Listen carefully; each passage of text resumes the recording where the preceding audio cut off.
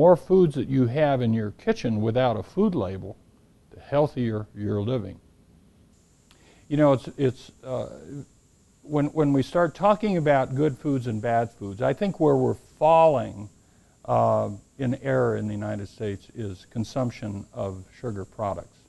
So first to go is sugared beverages and all of the sodas and the drinks out there. They add a tremendous amount of calories to our diet.